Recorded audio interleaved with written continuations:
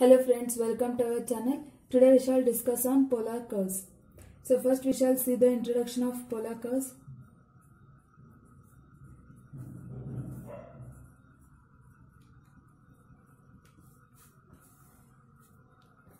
So as we are familiar with the Cartesian coordinates,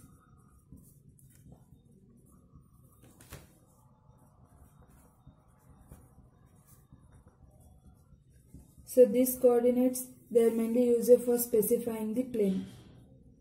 They are mainly used for specifying the xy plane.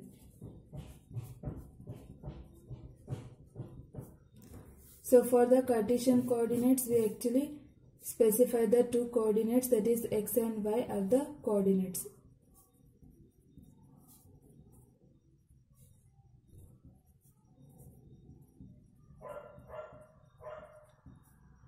So similarly, for polar coordinate system,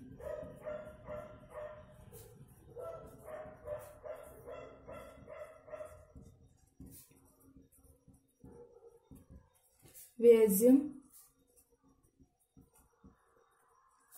r comma theta to be the coordinates.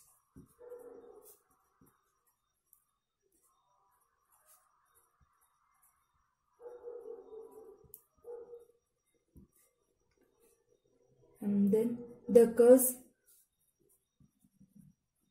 that specify these coordinates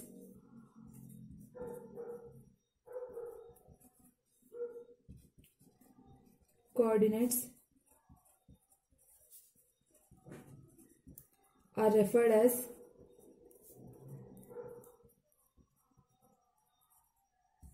polar curves.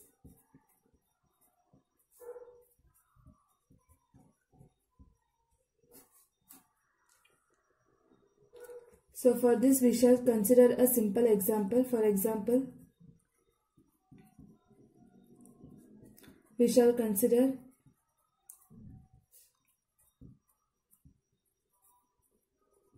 a simple 4 leaves rose with r comma theta, to be the polar coordinates.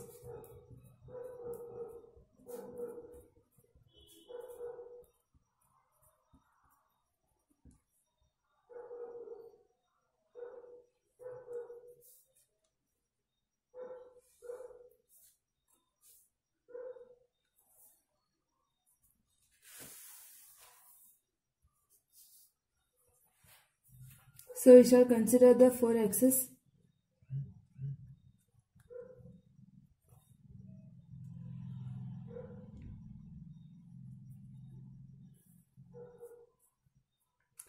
So then we shall consider this to be the point P. So now we have considered the 4 leaves rose. So we shall consider the 4 leaves.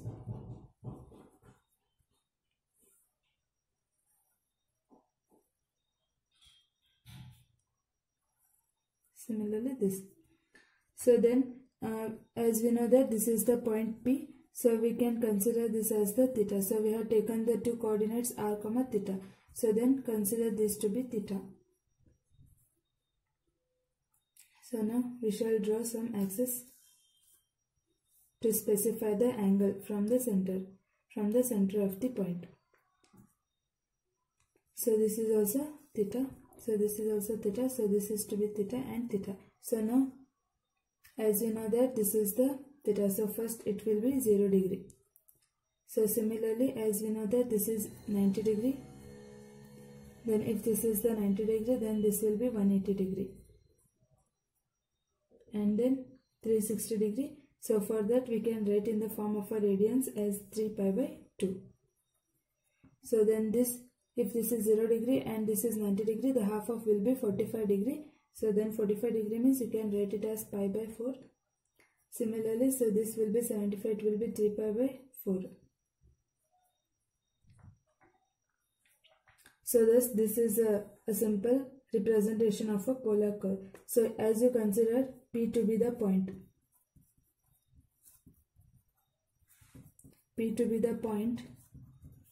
which is located on a plane.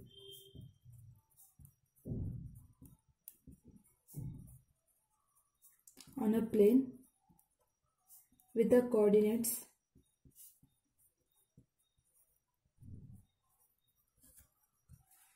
r, theta.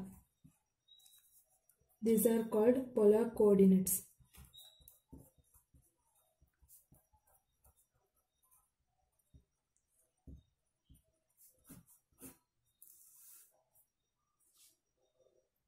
These are called the polar coordinates of the point P, and where you can consider r to be. So where r is nothing but it's a radius.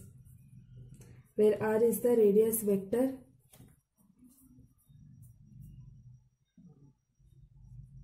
so therefore the equation for this polar curve. So then the equation for polar curve is given by r is equal to f of theta. So this is the equation for the polar curve.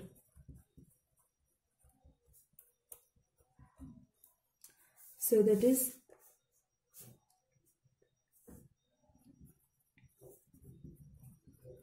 the polar coordinates r, theta are related to the Cartesian coordinates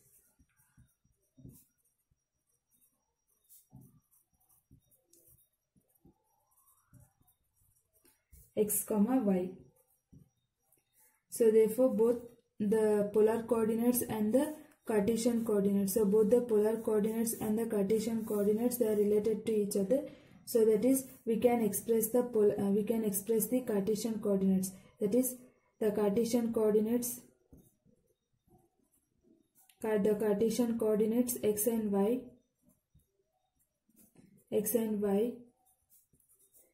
can be represented as polar coordinates.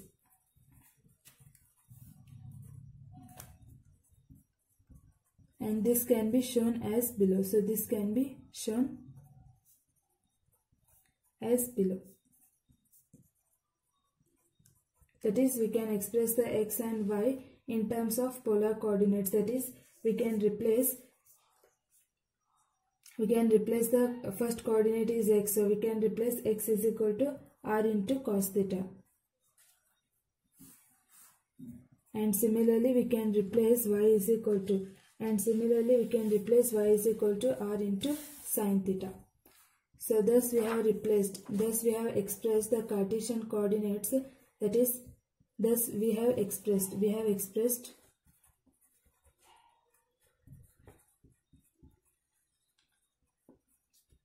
Cartesian coordinates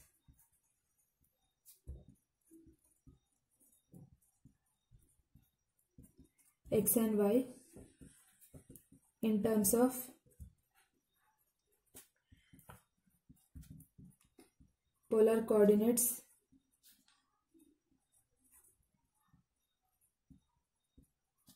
r, theta. So thus the polar curve equation is given as r is equal to f of theta. So this is the standard formula for the polar curve. Thank you friends. Subscribe our channel for more updates.